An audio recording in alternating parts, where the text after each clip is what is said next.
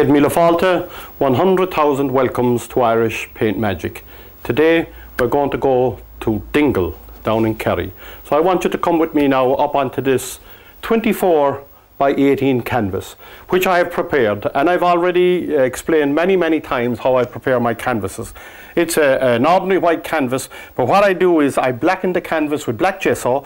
On top of the black gesso I put liquid clear, and up here on the white part I put liquid white. So the whole lot is slick and slippy and ready to paint. So straight away I'll go in to with this 2-inch brush and a little bit of blue and some black, and I'll darken the corners as I always do. Up here one corner, and with crisscross strokes. That would be an exaggeration now when I do this, but that's the type of stroke that you should be after, and keep the old brush on its edge. Now this is a pretty big brush. It's a 2-inch brush, but it's a special bristle brush. It's not an ordinary brush that you paint and do a bit of whitewashing at home in the old farm building or anything like that, or out in the kitchen. It's a special bristle brush. Now, there we go, nice bluey colour, toned down, and here again, right down, all little X's, crisscross strokes right down to the horizon, and don't hardly touch the canvas at all as you go down. Now you can get it down into this mountain range here, and this scene, if you're going to Dingle, you'll come across it on the road if you're driving. Now this will push the that mountain range back. You can see them going back already as it is. And here again, I'm just going to darken that slightly there. Blue it and darken it slightly. And there again, let it run on down. The reason for that is to focus your eye down into the painting. No other reason. Now, I just leave that there, and I get myself a 1-inch brush into titanium white, and just tap in and look up at your painting and play one colour against the other. Play one colour against the other. And let it run down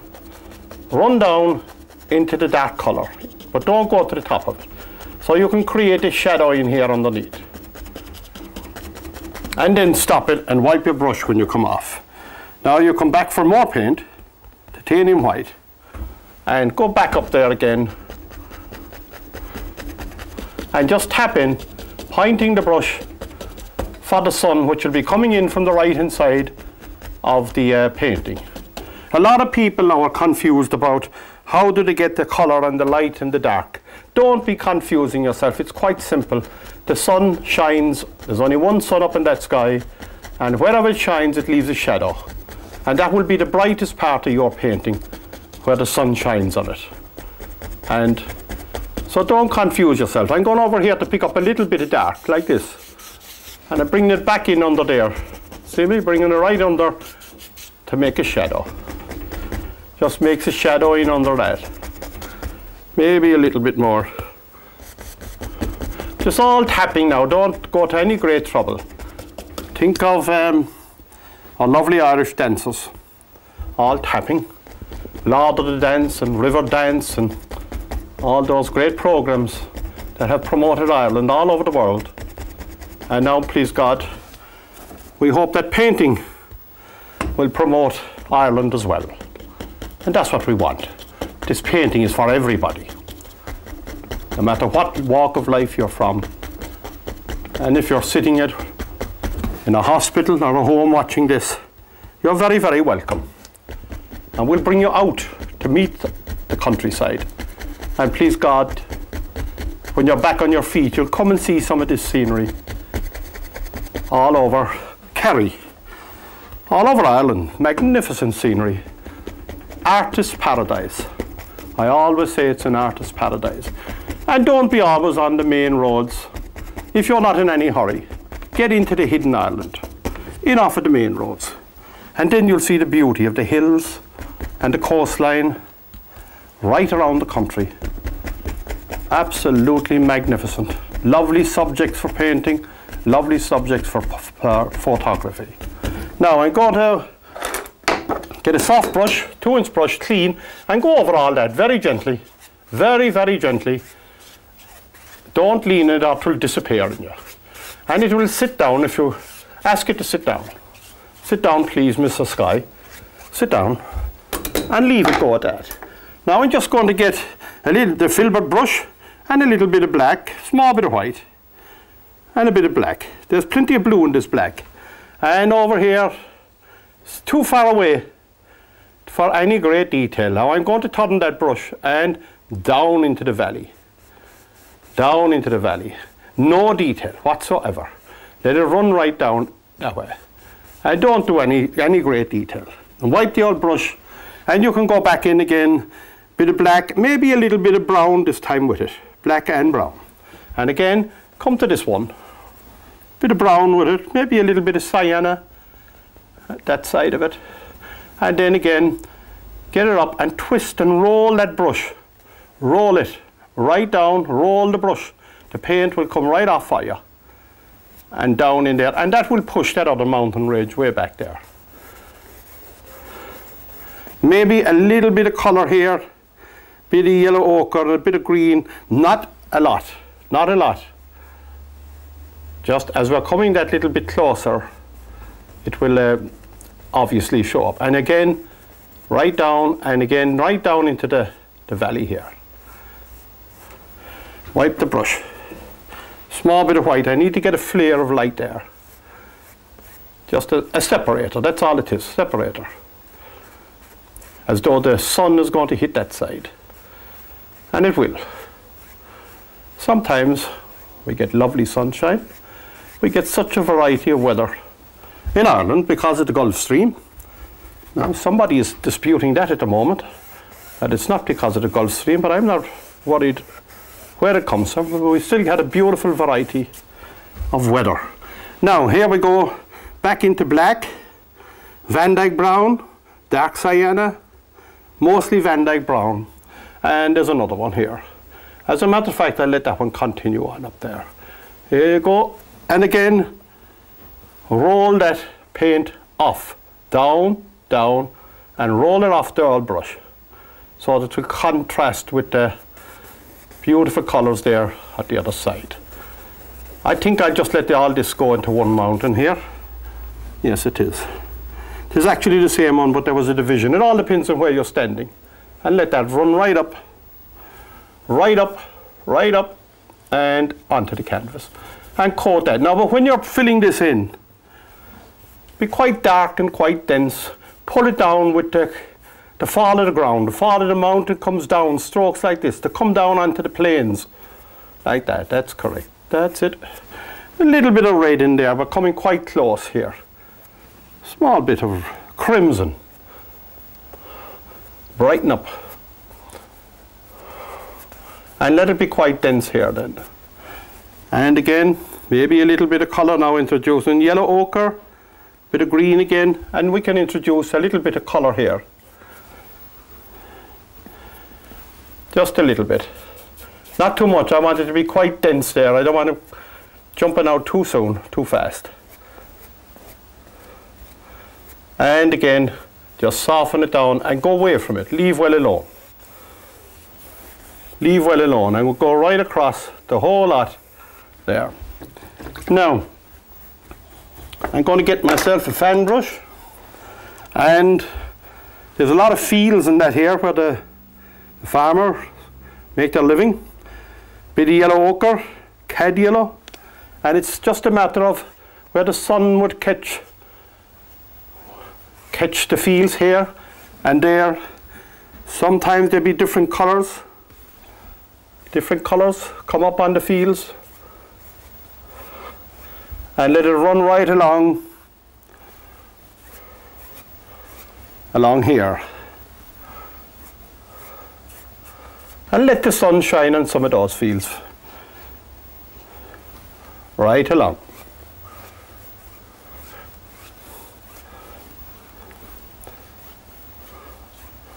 And right down and down in here. Now, that's fine. Now what I got to do is wash this old brush and wipe it in a tissue. Now there is, along here would be your horizon, along here. So I just soften that so you don't know where one colour started or the other finished. Now what I'm going to do now is mix up some black and brown and green. And I'm going to thin this out. Going to thin it out, very much thinned out, but very dark. And the way I thin it out, I just put my knife into the white spirit so that it's quite a liquid, in other words. And I want it to be quite thin. And all these areas are full of fields and different owners. Lovely part of the coast down here. Really nice place to spend the weekend. So I go in here. Now there is a perspective point, so it should be out here really. And really don't confuse yourself about perspective. Don't bog yourself down just buying books and volumes of it. It means that everything will go to one point. And I've just picked this point here, just on this. And do not try to confuse yourself. So if a line goes this way, if I take this line, it should go up here, and there's one. Let's see it going up there. So that would run up that way. And you'll see in a moment now. I want you to enjoy your painting, not to be confused. And if it's within reason, you'll get away with it. And by all means, if you want to buy a book on it, we'll explain it better. I've just got 25 minutes to try and explain it to you. But other than that, now you can divide these into fields, like so. And there.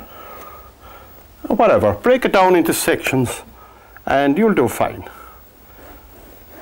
All with the knife. All with the knife.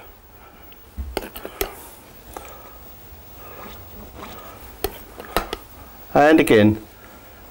Now what I'm going to do next is I'm going to try and create, the coast comes in here, the sea comes in to the meets the shore around that point there somewhere. So all I need to do now is get Van Dyke Brown on its own, Van Dyke Brown, and catch here and pull down. There's a cliff face all along here, and that will push the old sea back. Not too, don't have it too even. Make sure it's broken up, and you'll see it contrasting against the nice fields that the farmers are tilling there in the background to make their living. All along, comes all along there. Quite simple, just use the knife and don't be going to any great detail with this at all. Now I need to highlight that, and all I need to do then is get my knife and a little bit of white, small bit of white, and a small bit of dark sienna, and get in under it and mix it. And don't over mix it, leave it more or less marbled, and cut across it and get a roll of paint on it, and just barely touch this, just barely, don't overdo it. Leave lots of little lights of the light or the darks come through, and come right along it and talk to it nicely. Say, Mr. Cliff Face, please come along there from me, but don't go to the edge because I don't want anybody to fall over it. And that's fine. You get a clean fan brush, loaded well with paint, with titanium white now, not the liquid white, titanium white, loaded well. And come up here now onto the canvas, and the water comes right in there. See that sparkle? Just pull in on it. That's it. It comes right in, but don't kill all the darks either. And right in, and right in. Now I have in here as well, I use a lot of contact paper for these programs because I only get 25 minutes to do these, and I have some sheep in there. And you'll see later on. I'm cutting into this now to soften it so that you don't know where one started or the other finished. I'm cutting into the cliff face and the sea coming in there. And just get a little bit of liquid white there and get in under that.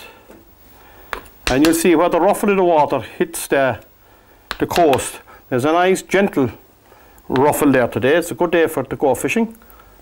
Safe. And don't be going out there without a life jacket. Make sure you have a life jacket with you. And it goes right in there. Don't be going fishing without life jackets. It's too dangerous. Now, what I got to do now is get back a little liner brush, and with tin paint, quite thin, into that dark colour, green colour I put in there. I'm just going to load that well and come along your ditches and just hit it here and there. Follow the line of the ditches and you get tree growth all along, but not all along. Here and there. A lot of these ditches they were for years knocking them down, and now people are giving grants now. The government are giving grants to put set aside to the farmers to leave set aside, I think it's 10 or 15 feet each side of a ditch. And that's good because our wildlife can have a sanctuary then, and that's very good. That's good thinking. And everybody can live happy, the farmer, the birds and the animals, the badgers, the foxes, all live happily together. And that's good. I was worried about our little small birds a few years ago, only 3 or 4 years ago. They were all seemed to be disappearing. But I noticed this year a lot of them back in the gardens again, and that's good. It means that all this set aside is working, that they can have their own little sanctuary to get on with their business of nesting and getting on with life, all together in harmony. Now, make sure when you're doing this that the brush is vertical. All these are vertical now. They're all standing up. And just continue on following the ditches all along. God, the country used to be full of ditches one time in Ireland now, that with heavy machinery and all that, and combine harvesters, and they took away all the old gates, and now the contractor can come in and he's gone out in one day. It reminds me long ago of the old thrashing, and when it could take 2 or 3 days to do the thrashing, and all the neighbours would come around and help out. All the neighbours would come around, and in the evening or midday they'd bring out the bucket of tea, the sandwiches, and in the evening out came the porter. And if there was a good harvest, there was probably a dance in the evening. Lovely memories that should not be forgotten.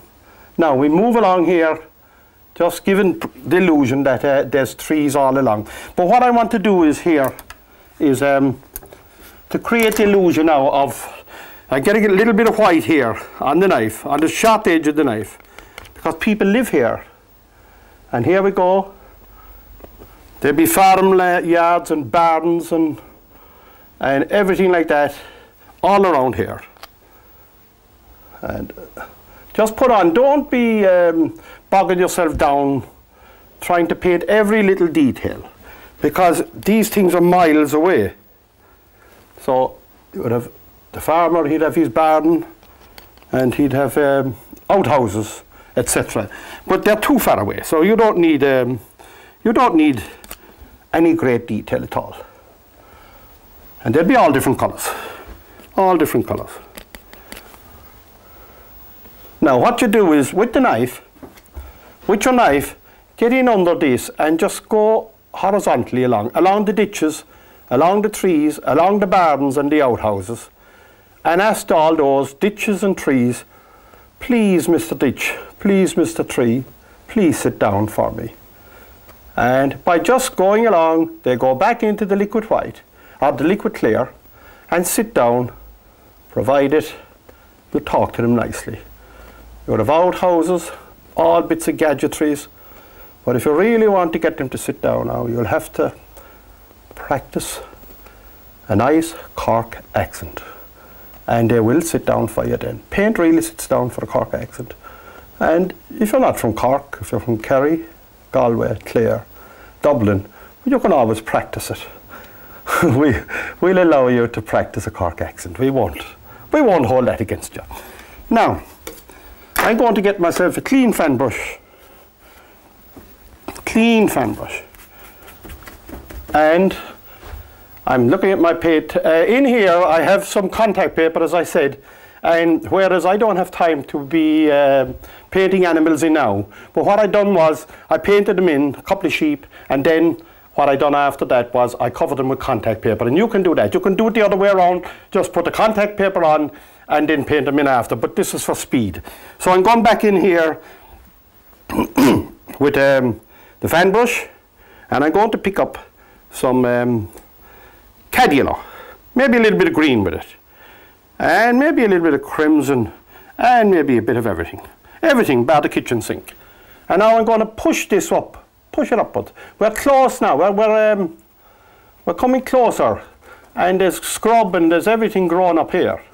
We're looking down onto the plain below, so don't be afraid to push that brush upwards and force off the paint off of that brush. And you have all this rough grass up here now because we're very, very close. I'll go back in and load it again. We're very, very close now, and we need much more paint. Or more colour anyway. Now, here we go. And you pick up all these colours and go right along with them. They're all there. Beautiful paint, beautiful colours, and the grass and all that shrubbery and everything is here. Only just force it up. Paul, our head cameraman here, when he sees the clock ticking and I'm running behind, he doesn't spare me, and you probably can hear the ruffle of the furniture being kicked around, but we won't hold that against him. He's okay. Now, continue on with the same thing right across and fill it all in. Fill it all in, the whole lot of it, right across, and try and keep the old corners dark as we come down and down into that corner. Keep it as dark as you can down here. Don't go to any great detail. I'm hardly putting any paint on the brush because I want this to be quite dark and dense down in here near me. And all I'm doing now is forcing what's left off of the brush, and I'll just put that aside for now. Now what I want to do here is create, there's a big boulder here, a bit of Van Dyke brown, and I'm going to come in here and just go over that. Bit of Van Dyke brown on its own. There's no need to go to any great detail. And I'll put another bit here. There's another boulder here. And again. And a bit of dark sienna and white. The same colour as here. I already have it here. And I come over here and pull that down, and I pull it in the opposite way and let it sit down there like that. Again I go back and load another piece, and again I pull it in the opposite way, and I say, Mr. Rock, please sit down for me, and it will if you speak nice to it. I put that away. Now I'm going back for another little bit of yellow, bit of green, small bit of crimson, bit of white, yellow, blue, doesn't matter. Go in front of the rock and say, Mr. Rock, please sit down, and it will. And Mr. Rock, please sit down for me, and it will. Now, what I was saying about the contact paper, I have contact paper in here. I didn't have time to paint these, but there's a couple of sheep in here if I can find them. I say, please Mash, please come out here. And I pull that contact paper off. There's one. And I know that he had a companion with him, and all I've got to do is find him. Now here's his body. Now all these mediums and all these materials are readily available, and you can find them on the end of the program. You'll see them on the screen. Now what I do is come across these again now without any great detail, and I just go right in front of the sheep there and ask them to sit down. That will let them sit down. They're in there in the grass picking around, and that's lovely too. And right around, I'm going to get. Also, I want to take the opportunity now to thank TG Carr for allowing us on to the lovely program, and also you, if you enjoy it, to please contact us again. Send us in a photograph of any painting you have done, and maybe we can get a shot of it on for you. And we want you to try and adapt this system for everyone. There's a bird back in there, another one. and he flies, just coming in over the bay. Now all I have to do now is pick up a little bit of the liquid white here, a little bit, and I go W-I-L-L-I-S. So until we meet again, got a meal of mahagod, Slán Let, and God bless you all, my friends and your families.